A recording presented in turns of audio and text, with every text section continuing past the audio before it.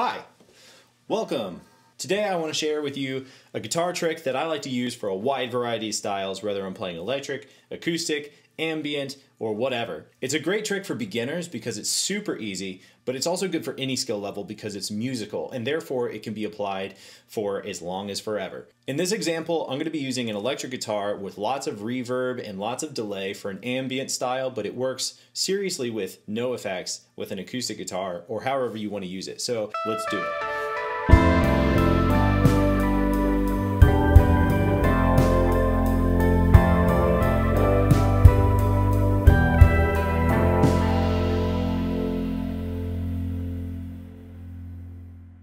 Be sure to hang around to the end of this video where I'll have a practice section. You'll be able to practice the basic version of this riff as well as improvise with it for as long as you want. The first thing you need to know is the key of the song you're playing in.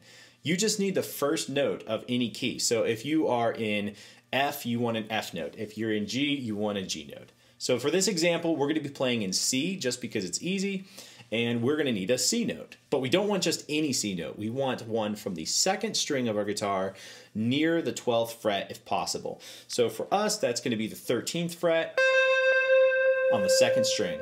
Now step 2, you need to find the right harmony note to add to it. For that, I like to use a fourth below. If you don't know what a fourth is, that's totally fine. Let me show you how to find it.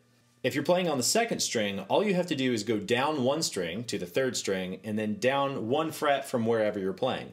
So if our C is on the 13th fret, our harmony note, our fourth, is on the 12th fret. Now the last step is really simple. You just alternate back and forth between those notes in whatever rhythm you think sounds good with the song you're playing. For example,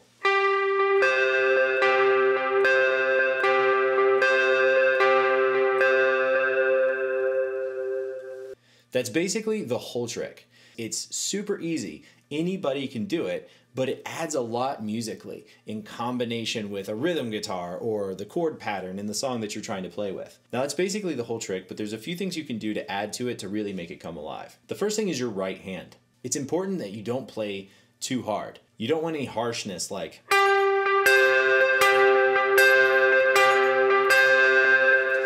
you want to challenge your right hand to play as lightly as possible to get as much nuance out of the strings as possible.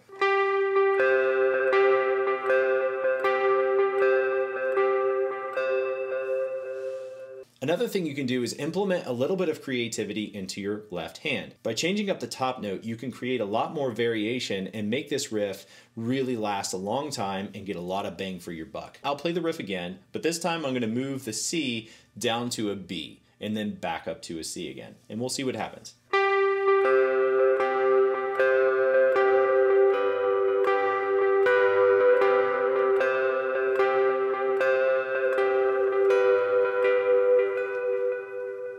Just by adding that one note, you have a whole nother dimension to what you're playing. But we don't have to stop there. We can actually move around to several other notes that work with this. I'll play the riff again, and this time I'm going to move around a lot more. Feel free to be creative. Don't try to copy what I do, but create notes that you think sound good with this riff. But for now, here's one final example of how I like to use the riff.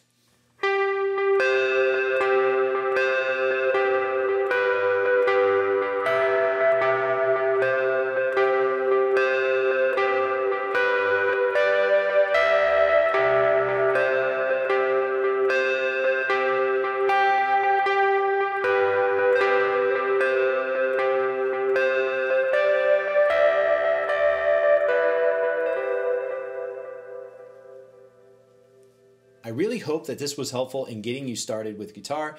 If it was, please feel free to leave a comment and let me know what you would like to see next, and subscribe and click the like button and the notification bell so that way I can get back with you and we can keep learning. Thanks so much for watching, and I'll see you next time.